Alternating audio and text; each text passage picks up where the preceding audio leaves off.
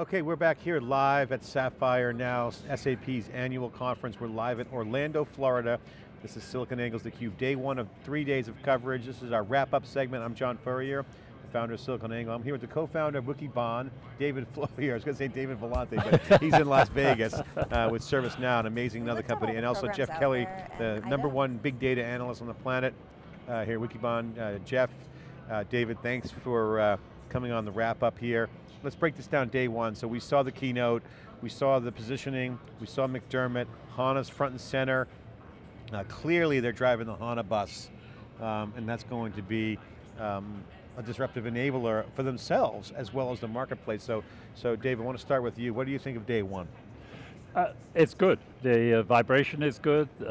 Large number of exhibitors here. The ecosystem is very, very strong indeed around SAP. Interesting to hear about SAP HANA. It's still early days, SAP HANA. I'm not quite as bullish about the long-term success of that. The data in memory theme is very important. I personally think that the data in memory theme needs some refinement to be more data in non-volatile memory. So that it can be lower cost and much larger amounts of data. Those are some refinements I'm sure that SAP are looking at and will add to it. But yes, a fun day, exciting day. And I think the demeanor of the SAP customers is that they're fundamentally satisfied with the status quo at the moment. Things are growing, but underneath it, I get this slightly uneasy feeling that maybe it's looking a little bit into the future and saying, are we on the right track?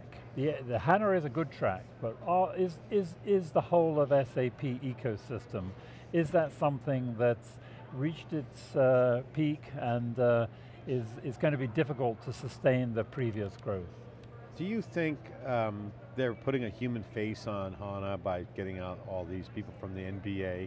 Obviously, great marketing. I mean, I've always been impressed with SAP. You know, we're here in third year in a row where I've said, I love the show. They do a great job. Their messaging is on target. It's not Jeremy Burton style messaging, it's just a lot of messaging. A lot of volume, a lot of volume. Jeremy Burton at EMC, he's all about one message. Here they're putting out a lot of messages, but it hangs together.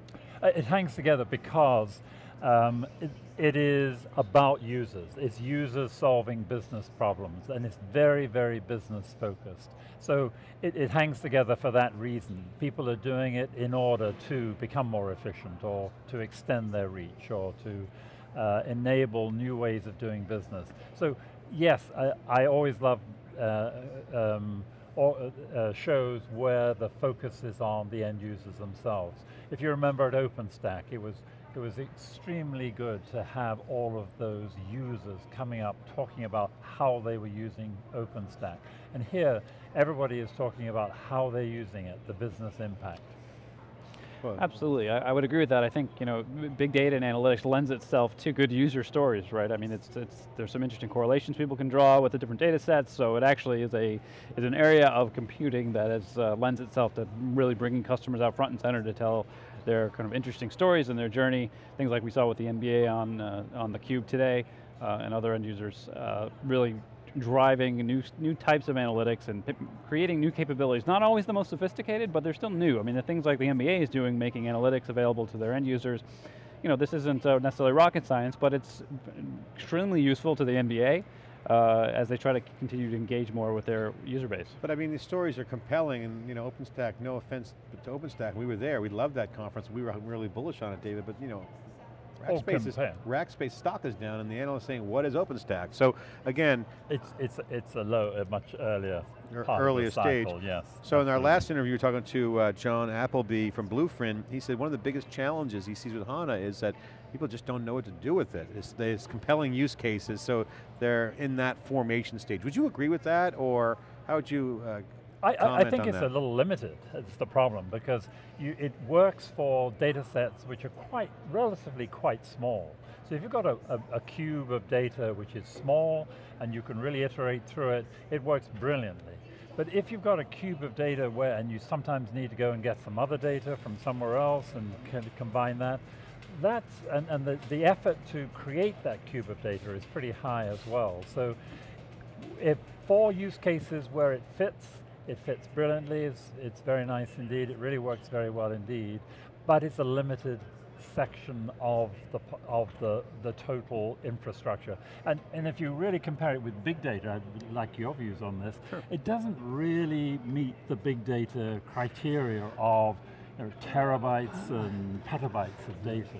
Yeah, or does it? Well, it's interesting because we had this debate internally when we were doing our market sizing earlier this year, and I think there are use cases where it fits the criteria, but I agree with you. It's not particularly from a volume perspective. It's nothing like Hadoop. It's not. Hadoop, that's not. It doesn't compare there in terms of volume of data. And I agree with you. It's a fairly the use cases are focused on. Think about the SAP customer base, the ERP customer base, and so the idea of SAP talking about essentially using HANA to improve the functionality, I should say performance of their core ERP business. But that's not big data.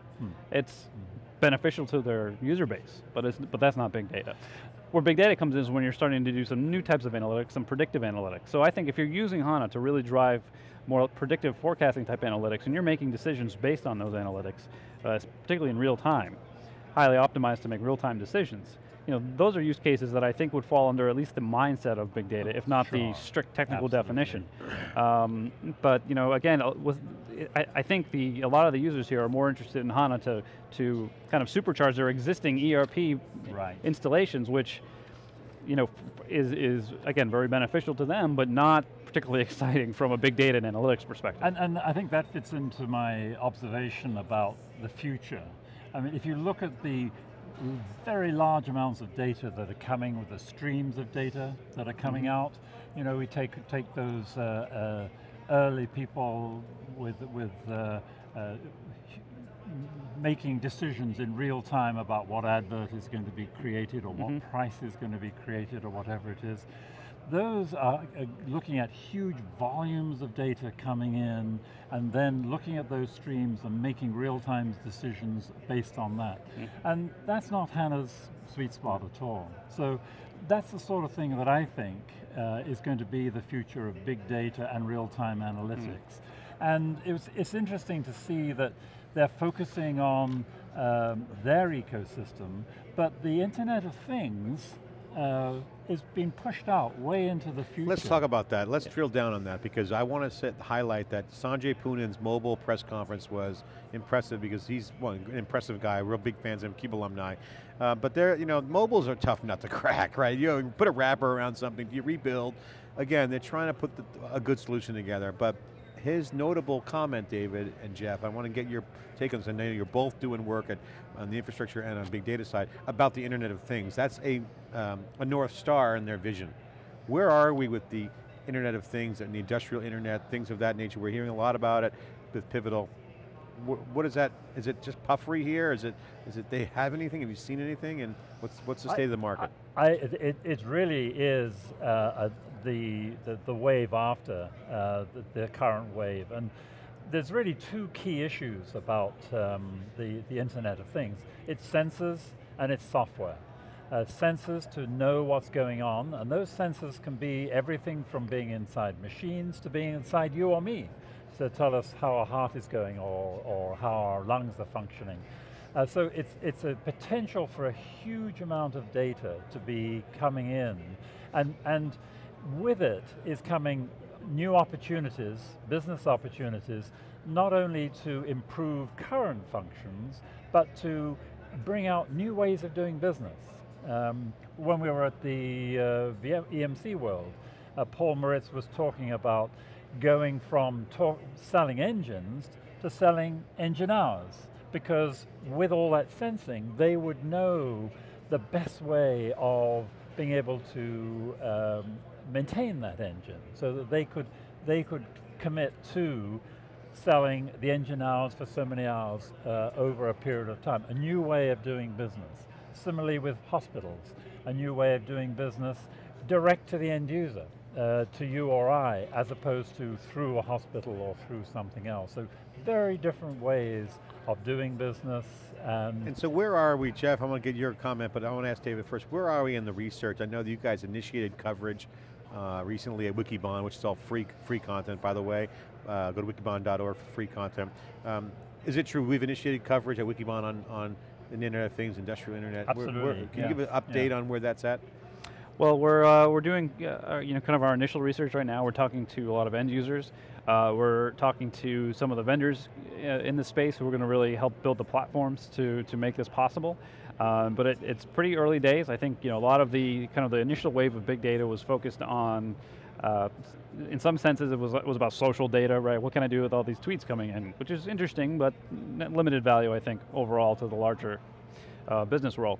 And then we were talking a little bit about, I think people tend to talk about what can I do with my own internal data, things that I've got in my ERP system here at SAP or wherever, and maybe bringing in a few additional data sets. I think with the Internet of Things or industrial internet, what we're really talking about is an interconnected world of devices, industrial level machinery that allows us to really orchestrate whole processes, if you will. So in healthcare, it's understanding that when a person with certain symptoms checks in or is admitted to a hospital, it kicks off a series of events throughout, could be related to the machines that are going to be used to diagnose the patient. It could be related to the staffing of the nurses and doctors in that hospital, how that's going to impact the bottom line of the hospital. So it kicks off a number of events and analytics to really optimize those processes, and ultimately the goal, if it's in healthcare, is to find efficiencies for the hospital to deliver better care for the patients. In some cases, that's going to be delivering that care, that information before the patient even gets to the hospital, hopefully preventing them. But in the world of aircraft, for instance, it's going to be understanding your fleet as a whole. It's going to be understanding individual jet engines and where they are in terms of maintenance and when they need to be upgraded, or when you're pushing them too hard or not hard enough, and having all these systems interconnected so that they can make intelligence decisions in real time based on analysis of all the different data that's flowing through the system.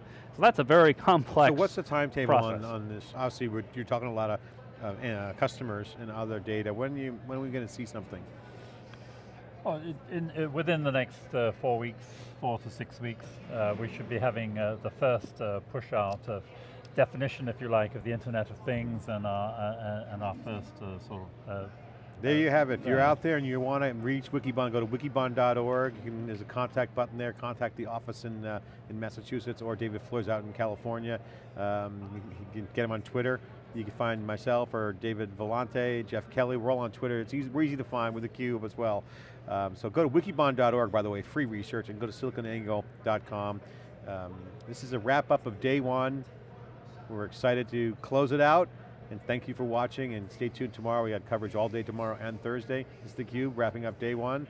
That's a wrap, we'll see you tomorrow.